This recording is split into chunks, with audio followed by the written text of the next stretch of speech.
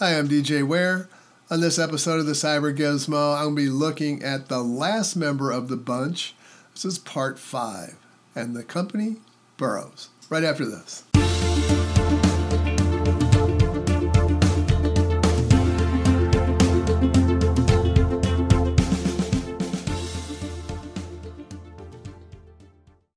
What is Batman, the Green Hornet, Lost in Space, Voyage to the Bottom of the Sea, Battle for the Planet of the Apes all have in common? I'll let you think about that, and I'll give you the answer at the end of the video. So, Burroughs Corporation started out a long time ago, 1886. They were known as the American Arithmometer Company. They were based in St. Louis, Missouri, and the founder's name was William Seward Burroughs, who had a vision. He wanted to invent an adding device, and he called it an adding machine.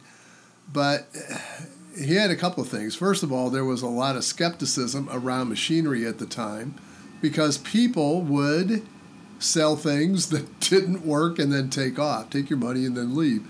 So he built his with glass sides so that other people could see what was going on inside the machine. They could see it was actually working and doing something.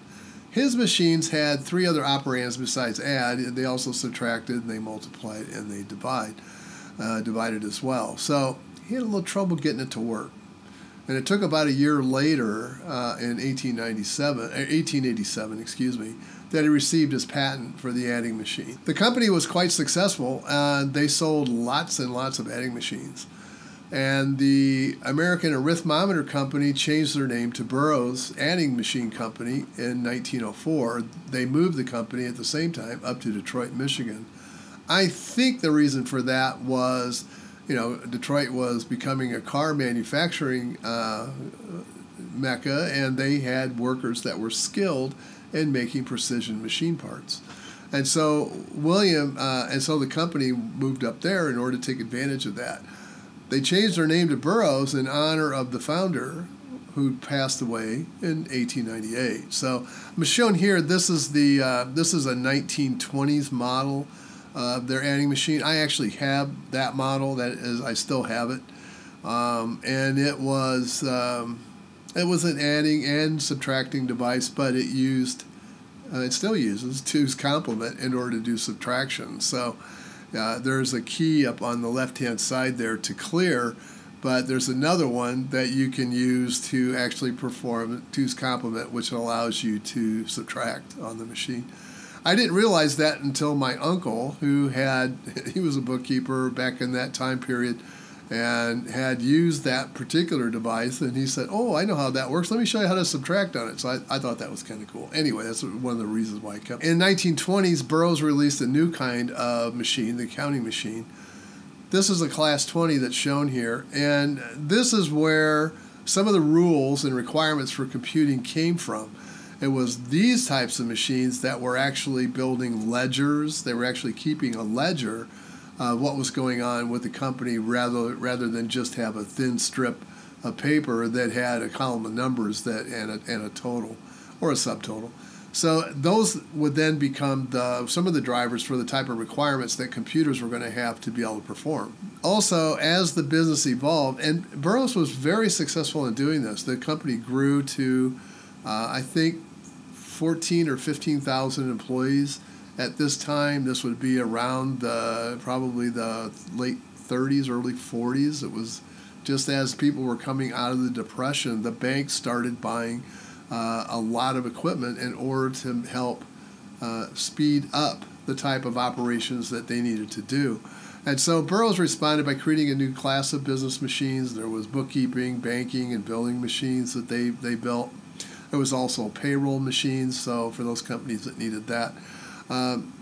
This is a bank, one of the 14,000 banks that Burroughs had their machines into, and all of those people would be considered computers today. One of the other oddball things that Burroughs marketed was Haydu Brother Laboratories made a Nixie tube, and Burroughs had need for those, and so rather than pay them for the patent, they just bought the company. And in 1955. Nobody is really sure about the name, where Nixie came from. But one explanation is this one, as it came for NIX 1, which meant Numerical Indicator Experiment Number 1. I guess it's as good as any reason to call it Nixie, but they were used in the Univac 1101, and Burroughs was selling them to Univac at the time in order to be able to place in there. They were actually part of the Computer Council, I believe, that actually showed the register. They could show register information, or they could show data in the register. So I don't know what other functions it did. I didn't work on Univac, especially not the 1101. That was way before my time. As well as you would see them in clocks and frequency counters.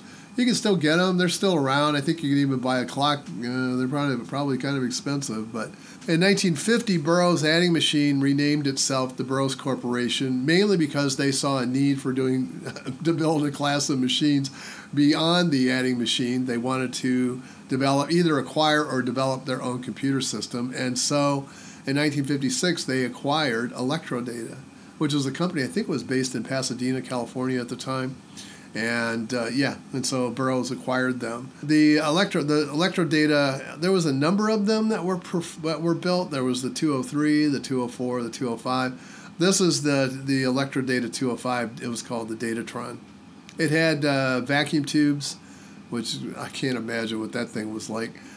Trying to figure out what tube went out. You may see it labeled as an ElectroData. You might see it labeled as a Burroughs. It depends on who actually shipped it, but they all shipped out of the same manufacturing facility. The 205 did not have any kind of core memory or any memory at all. Instead, it used drum memory for primary memory storage. And this is an example. This is actually one of the manuals for the 205. This it showed it was 24 tracks of 200 words each, and I think a word size back then on this was 10-bit, but don't quote me. But it was 24 tracks of 200 words that rotated about 3,750 RPM. A full revolution of that disk took about 17 milliseconds, and so your average latency would be about half. That'd be about 8.4 milliseconds. That was pretty slow even for the time. So yeah, that wasn't the fastest drive in the world, but it worked well enough to be able to keep the machine working. Burroughs, this was the first computer that was developed with the Burroughs name, the Burroughs 220. And this had vacuum tubes and the core memory that Burroughs had designed. So core memory came from Burroughs. And, of course, that was what Burroughs put into the ENIAC, so another invention. But shown here, you can see that it did have tape drives and it did have a console. It looks like there was either a console printer next to that person. I would imagine it probably had a high-speed printer of some kind, probably a card reader and a card punch as well, maybe even a paper tape. But, yeah, they were pretty primitive, and, yeah, that would be a personal computer because they only ran one thing at a time. Donald Knuth participated in the development of BALGOL, and that would be the Burroughs algebraic compiler for the 220 machine. There was other people that worked on it as well, and that compiler was the basis of what Burroughs would use to develop later on. So he wasn't the only one, though, as you'll see. In 1961, Burroughs had a need for developing large systems. They had contracts from large, both military and civilian businesses that needed more processing capability. And so Robert Barton designed the B5000. You may see it listed as the B5500. The initial machine was the B5000. There was some modifications that were made to it hardware-wise, and it became the B5500. So you may hear it called the B5500, the B5000, but the 5000 came first, the 5500 came later. But it was the first machine to run an operating system that was built using a high-level language, ALGOL. And so, yeah, I mean, that was the first one to do it. The rest of them always had to use assembler. So why would Burroughs use a high-level language? What was that all about? Well, the problem was that whenever you wrote an operating system and you wanted to move it, you wanted to change the hardware architecture, and you wanted to move your operating system code onto that, if it was assembler, good luck. And if it had different memory mapping or more memory or less memory, or it was you had to rewrite the thing. You had different different code elements, different operands, and so yeah, you would be basically just rewriting it. So Barton wanted to have it so it was written in a high-level language so that he at least had ALGOL in order to recompile on the other machine no matter what it was. So they also brought a few other new additional concepts such as reentrant programming. Now reentrant programming is key to be able to handle multiple users on the same code. So you basically gave each user a reentrant view, so they basically had the same code but different data in order for them to operate. So that's reentrant programming. Without that, we wouldn't have any way to be able to handle multiple users on the machines. And this one did handle multiple users. Stack architecture, because it ran multiple programs at the same time. It had stack architecture, which basically, if you know anything about programming languages today, you'll find stacks being used both in the development of algorithms and also the way your compiler will generate the return from, say, a perform or a branch operation. So asymmetric multiprocessing was obviously there because you needed multiprocessing in order to be able to run multiple programs at a time. And not only was the operating system written in ALGOL, but all of the system utilities, the backup programs, the control programs, the loader programs, they were all written in ALGOL. The other thing is that this design of the computer had a security mechanism which prevented unauthorized access to data. So unless you had the key, you could not read the data. It wouldn't give it to you. It also implemented virtual memory. So for the first time, you could run programs larger than physical memory space on the device.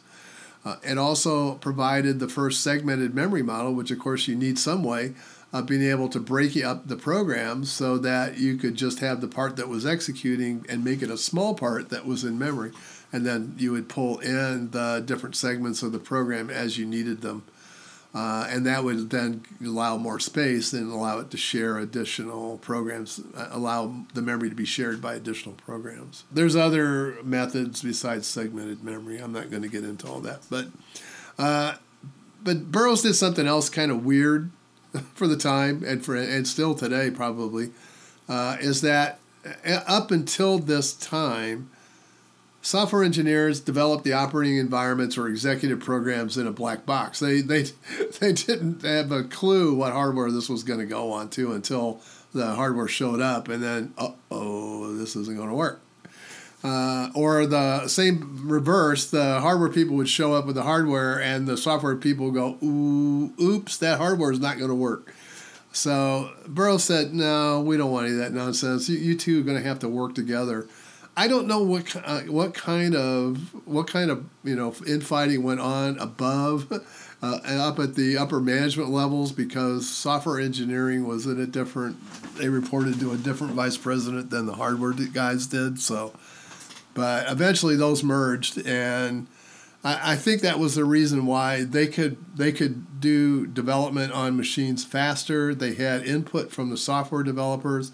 The software developers had input from the hardware developers, so they could make the code optimized for the hardware.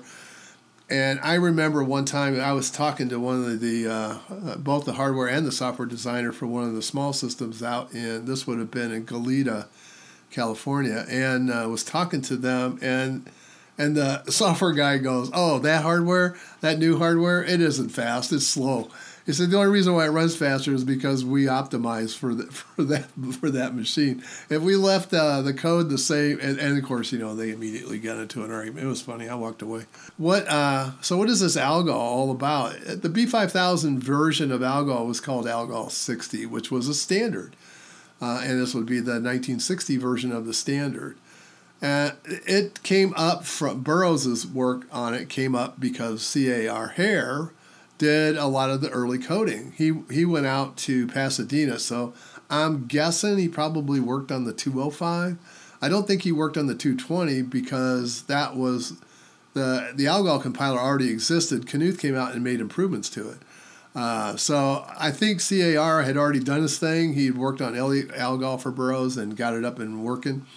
And then, so the other side comment, if you're wondering where the begin and end construct came from, it came from ALGOL. And I almost forgot. Yeah, it's still the fastest compiler I have ever used. I have never seen anything could compile as much code in as short a time as ALGOL can. It is just screaming fast. These two gentlemen, Nicholas Wirth and C.A.R. Hoare, again got together. They collaborated, and what their hope was, they had a whole bunch of ideas for what ALGOL should become, and so they co-developed ALGOL W, which would have been kind of a pre-acceptance release, and then submitted it in 1966 to become part of the ALGOL 68 standard. Unfortunately, it was rejected. It is too bad. The reason I say it's unfortunate because this is opinion. This is just opinion. I think that what those guys had proposed for ALGOL would have taken it into the business. And I think what happened to ALGOL, because once again, complexity for the ALGOL 68 standard won over simplicity and power, because their version of the compiler, the changes were simple but powerful, and what we ended up with in ALGOL 68 was what we would call a nightmare. So it's too bad that they didn't win out. I know I've heard stories about the arguments that went on during that meeting, but to no avail, as always. It's just human nature. I mean, you give people two choices: make it simple, make it complex. Take the complex. It's got to be better, right? And it's not. It's not. It's not. Stack processing, this was a FUD item that IBM used to always do anytime they figured out that Burroughs was in the middle of a bid with and they were competing with. So they would step up and say, whoa, we rejected the idea of using stack architecture a long time ago because it's too slow. That's what they would tell the customers. And so, they felt that keeping the data as close to the CPU was better because it made things faster. Well, I won't argue with that. What they're saying is exactly true. So, as it turns out, stack architecture is still used today. A lot of programming languages use it. A lot of systems, operating systems are based on it because it's the basis of a branch and return function. So, so it's still in use, and keeping the data as close to the CPU, sure, cache memory makes a hell of a lot of sense, and so they're both right. I don't know why they were even arguing about it, or why IBM thought it was an issue to begin with. It just, the medium system, so you had large system, medium system, small system, and then you had the small business division, which had the B90, B80, B800 size machines. But so I'm not going to talk about those. I didn't work for them, so I worked for large accounts. So I dealt with these. The medium system, these were manufactured in the old ElectroData plant in Pasadena. The plant by that time had been expanded because the business had grown. So these machines represented the core of the Burroughs business class computers, and they were designed to run COBOL. One of the things that the medium system designers did was remember the software and hardware guys developed together. And so what they did was they said, hey, we got COBOL as a language which has all of these verbs in it. Why don't we translate them directly to an assembler operand, so that if I say move, it goes to MOV. If I say add, it goes to ADD. And a lot of the languages at the time, you would see COBOL translate into 4, 5, 7, 20, 25 assembler statements in order to accomplish the verb. Burroughs didn't want that. And so you ended up with a very fast and efficient machine. And I remember one time, it just made me laugh. I happened to be at a customer that had these machines, the 4890. In fact, they had two of them. And I was up there working on helping them do something. I don't remember what it was, but the IBM salesman comes strolling in, and he walked in and he was talking to the operator, who was also the DP manager, and he said, "Hey, I'm going to tell you about this great new machine. I don't even remember what it was. It'll run 15 jobs at a time. It's amazing." And the DP manager, he looked at him, he just kind of laughed, and he said, "Oh, let me show you the Burroughs B4890." And he walked him over to the console, and he said, "How much is yours?" And he said, "Oh, it's this much money." He said, "Oh, well, this one's $50,000 less." And he pulled up the screen and he said, "Go ahead and you can count how many jobs the machine's running." I think it was 35 or something at the time. And the IBM guy just kind of tucked tail and kind of slinked out. It was hilarious. Probably got fired because IBM wouldn't have tolerated that kind of nonsense. But the small system was quite different. So this one, it had elements from the large system, but the designer, W.T. Wilner, I think Wayne T. Miller, I think the guy was just a genius. So he didn't particularly like von Neumann architecture-based machines. In fact, he hated them so much that he swore he wouldn't ever design a computer that was based on them. He just thought that I think it was something about that they were Proterozoic dinosaurs. And he just thought that they were, it's a time past when you just don't, it was just holding us back. So he did not design this machine around von Neumann architecture at all. And this was in 1972. So the B1000, by any, they're advanced even by today's standards. First of all, they were micro-programmable machines. There was no assembly at all in that machine because you did not touch the hardware. It also had bit addressable memory because it was meant to run multiple computer languages at the same time. It had a form of pipelining, although they didn't call it pipelining. I forget what it was called, but it was a primitive form of pipelining. Official pipelining didn't come until later, so it did do look-ahead processing, and there was something that did like a look-aside operation as well. But again, these were primitive by today's standards. They also introduced variable micrologic, or VML. VML could remap the processor to optimize performance for a variety of computer languages. So one of the problems that if you grew up in this era, you probably encountered was you probably had some Fortran jobs that were left over from whenever. You probably had some COBOL jobs that were built because that was the language of choice for business. And you may have had some system programs that were running as well in order to do different things like manage the terminals or whatever. So VML would map the performance of the machines to the programming language, whereas other computers where you had a monolithic piece of hardware where you were just running basic machine code, those could not map. And so you ended up wasting memory. So if you had, let's say the multiple of your word size wouldn't divide into Fortran's 40 word if it was Fortran 4 or 48 word if it was Fortran 77, then you wasted memory and it took longer to load, and there was always conversions that were going on or translations that were occurring that would take things longer and longer to run. So there would be differences in the way the code ran depending upon the optimization of the machine to whatever programming language it was written for. So Burroughs didn't want that. What they wanted was, I wanted to have a similar experience running, let's say, the same algorithm, whether it was written in BASIC or COBOL or RPG or Fortran or ALGOL. They wanted it to run about the same.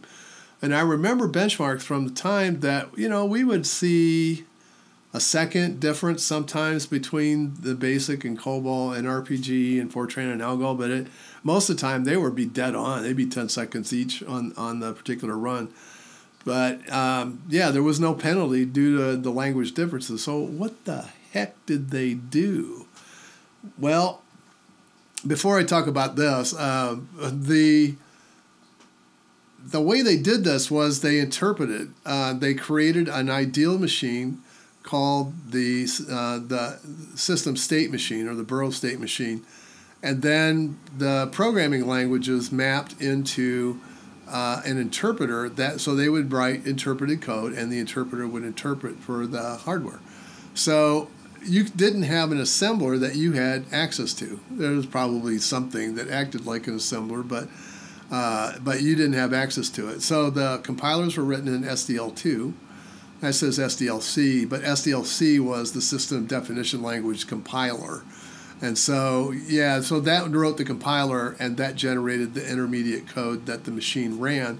And then you wrote the actual interpreter in MIL. And that created the mapping between whatever language it was and whatever hardware needed.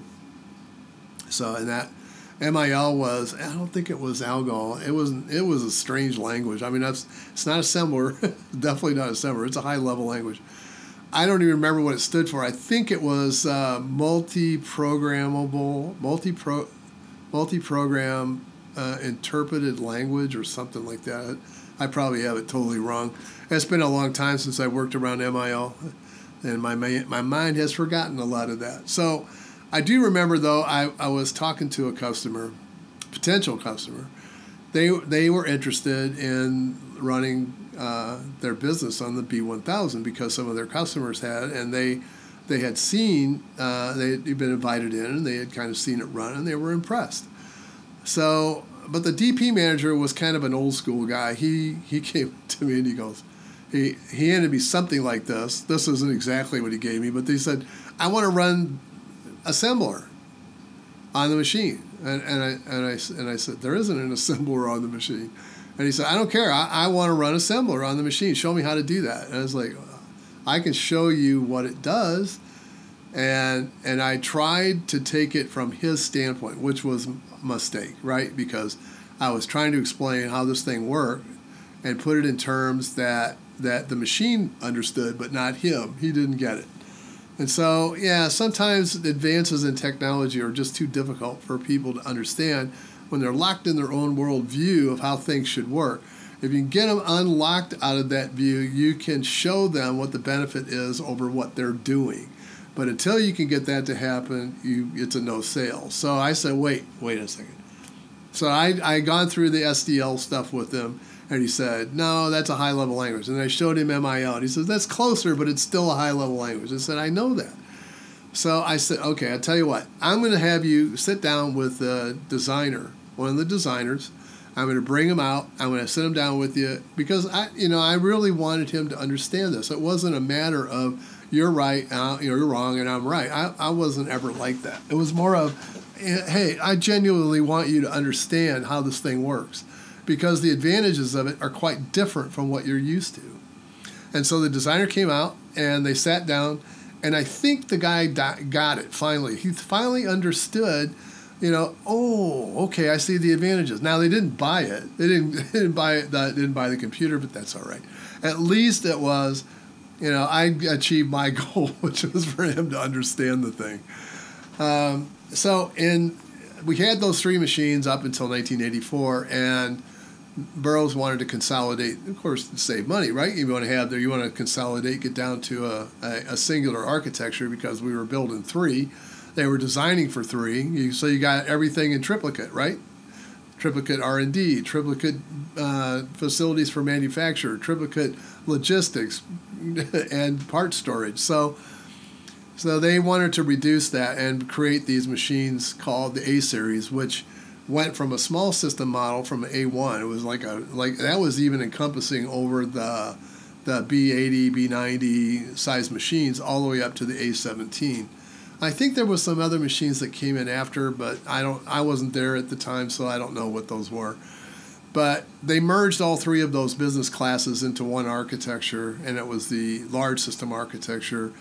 They created some applications and some code that would allow the ease of migration of both the data and the software over to the A series without having to spend a lot of time making it work. It didn't have translators. It was you ran it through a filter and it changed it. So they introduced the actual first pipeline, the pipeline in computers in 1984, both on a single processor, the A9, and a dual processor, the A10. And those would have been in what had previously been called the medium system, class of machines.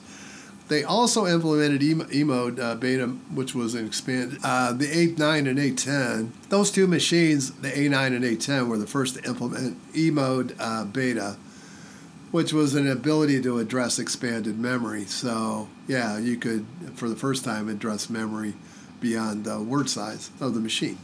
Basically, that's all it means. September 1986, Burroughs merged with Sperry to form Unisys. So you have the 2200 on the bottom and the A series on top. There was a recession in the 1990s that almost put Unisys under. The problem was they were still carrying a $3.8 billion debt load from the purchase of Sperry.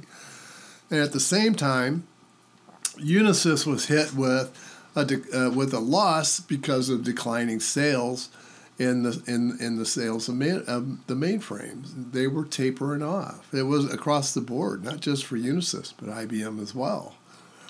The time of the mainframe was over. So what did Unisys do to survive? Well, the first thing they did was they canceled the dividend for common stock. And they took that money and they applied it against the debt load and poured some of it into R&D. They then refocused their effort away from the mainframe and onto high-end Windows servers. So they already had a chip architecture that the A series was built around, so they could easily run Windows code on it. They just had to get it, working.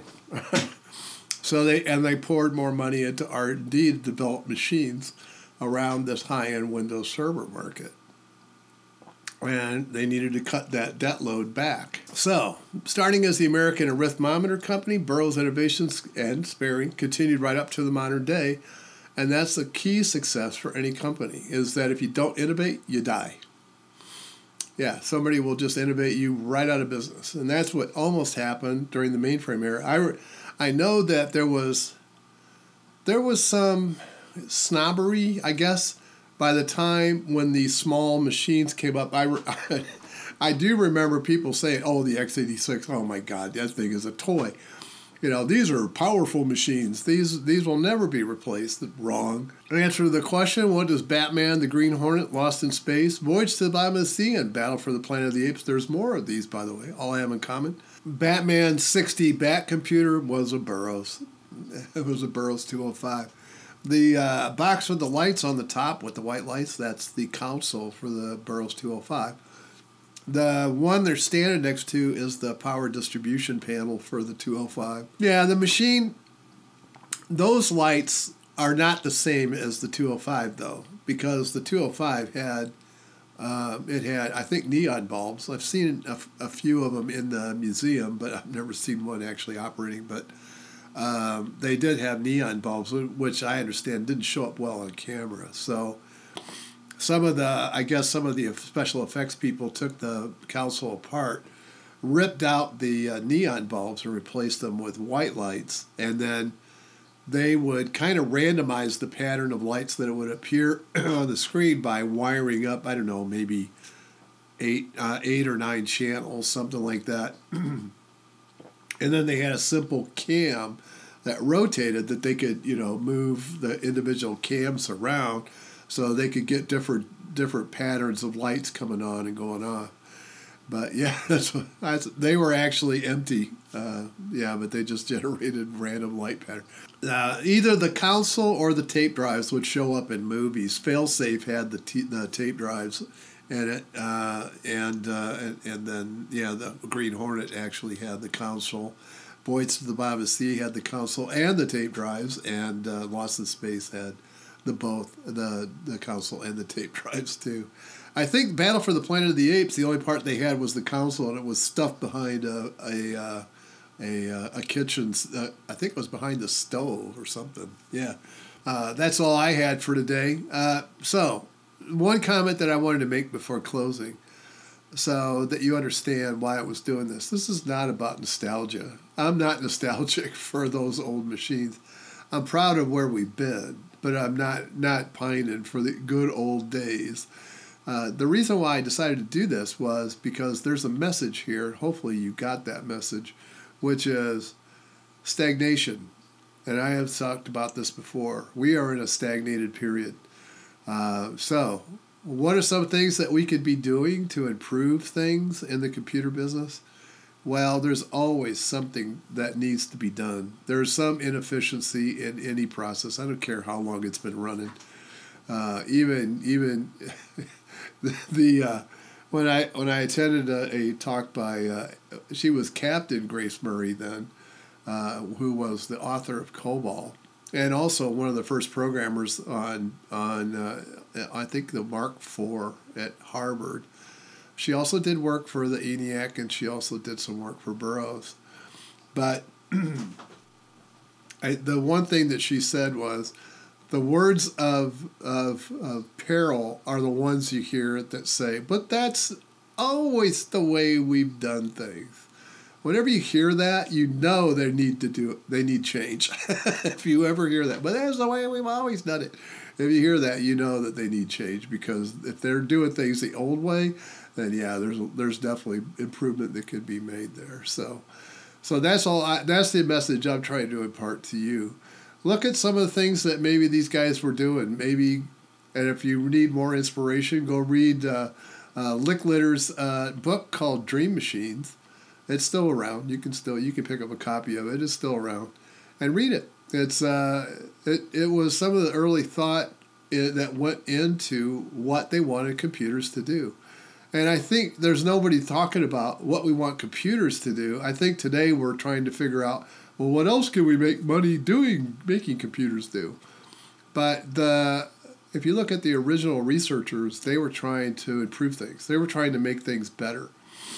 I don't think we're trying to make things better anymore. And I think in a lot of cases we're stagnated. So anyway, that's all I had. I'm off my soapbox again. Hope you enjoyed this. If you did, please like and subscribe, and hope to see you all again real soon. And bye for now.